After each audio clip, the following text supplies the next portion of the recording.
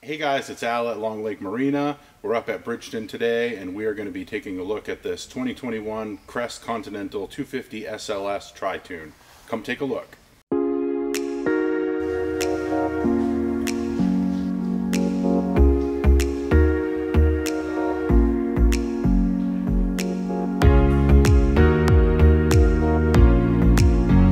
Taking a first look at this Crest Continental, you may wonder, why is there a windshield on this pontoon boat?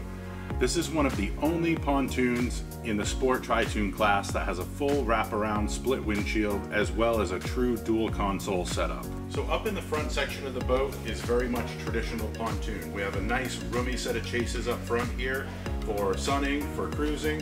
When you get to the midship section of the boat, that's where the game really changes. You have this beautiful fiberglass dual console setup with a full walkthrough. The helm unit on this 2021 Crest Continental is completely packed with features, but you'll have to come in for a full walkthrough to get all the details on that.